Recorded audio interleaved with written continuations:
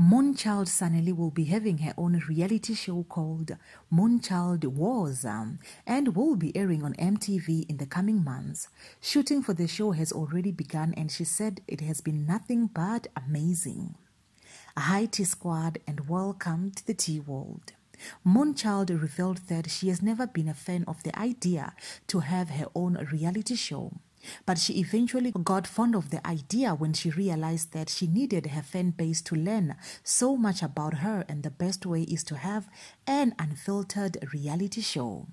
They will meet my family, kids, as well as my girlfriend, she said, as she reveals that her reality show will be rotating around her much private life, her children who are kept out of the spotlight in every way possible, and also the fact that she is gay in real life.